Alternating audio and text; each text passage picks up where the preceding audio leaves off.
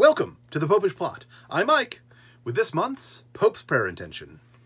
For the month of December, the last month of the calendar year 2020, but excitingly, the first month, of course, of the Church's new liturgical year, His Holiness Pope Francis has given us this to chew on. Now, of course, the Pope is the successor of Peter and the visible sign of Christian unity. So whether you're Catholic or not, we all ought to pray in solidarity with the Pope. And this is what he's given us this month. For a life of prayer. We pray that our personal relationship with Jesus Christ be nourished by the Word of God and a life of prayer. Now, there's so many elements here to unpack. So, first, there are still, even though it's near the end of 2020, there are still some Catholics who are uncomfortable with the term personal relationship. They think of that as a Protestant term. And while it is true that the way some Protestants use personal relationship, they mean, oh, just me and Jesus, it doesn't have anything to do with anybody else.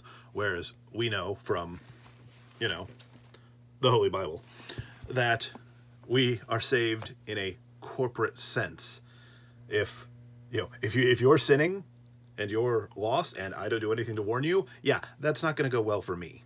And the same way, if I'm lost and I'm wandering off and you don't do anything to bring me back, yeah, that's not going to go well for you. We are responsible one for each other. But we all ought to be comfortable with the idea of having a personal relationship for this simple reason.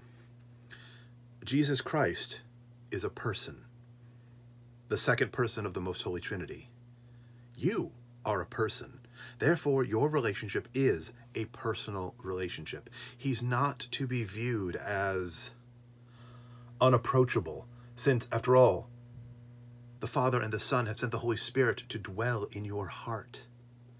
And our destiny is to be fully incorporated in perfect communion with God. Person to person, baby. It's great. But this personal relationship needs to be nourished. It's not just enough to say one and done, hey, I pray the sinner's prayer, now I'm all right. We have to nourish it with a life of prayer and with the Word of God. Now, we here at the Popish Plot have often urged you, please, read your danged Bibles. And you ought to. But it's important here to remember that the Word of God is not synonymous with the Bible, is not synonymous with the sacred scriptures. Because after all, it says at the beginning of Luke's Gospel, in the beginning was the Word, and the Word was with God, and the Word was God. Christians are not people of the book. We are people of the Word, and the Word is Jesus. We see here at the beginning of Luke's Gospel, John the Baptist is in the woods, he's doing his thing. The Word of God came to John, the son of Zechariah, in the wilderness. Now, does that mean that someone all of a sudden handed him a copy of the Scriptures? The Word of God doesn't just come to us in the Bible. Now, the Holy Bible is a very good thing. We should all read the Holy Bible more often. If possible, you should read the Bible with our bishop in the Bishop's Year of the Bible. We've done a video about that. I don't know if it'll air before or after this one, but regardless. But that's not the only way the Word of God comes to us. The Word of God comes to us when we pray. The Word of God comes to us when we hear a preacher who is truly speaking, who is truly fulfilling his prophetic office. A prophet is simply someone who speaks on behalf of God.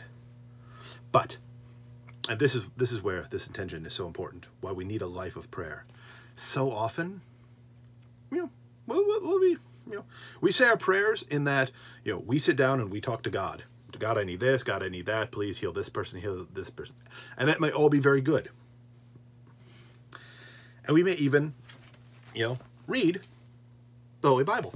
But we don't really have that life of prayer that the Pope is trying to urge us to cultivate here if we are always the one speaking. The most important part of your life of prayer, and by your life of prayer, I mean the most important part of your life of prayer, I need to hear this as much as anybody, is just shut up. Or, sorry, that's rude. Is to be quiet and listen. To hear the word of God. So, yeah, I have no idea why all of a sudden I'm just like that. But hey, we're back. I'm no longer washed out. Maybe it's when I got too far away. Regardless, tech stuff. So, let us all pray in solidarity with the Pope. We pray that our personal relationship with Jesus Christ be nourished by the Word of God and a life of prayer. So this Advent, this whole December, because some of December will be out of Advent, it'll be, Christmas. I will pray for you and your life of prayer, and I beg you, because, I'm not a very good intercessor because, I'm all sinful and whatnot, but I beg you to pray for me and my life of prayer. And together, praying with and for each other, we can all develop that life of prayer. We can all nourish that personal relationship with our Lord and Savior, our King, Jesus Christ. So, pray in solidarity with the Pope. Like this video.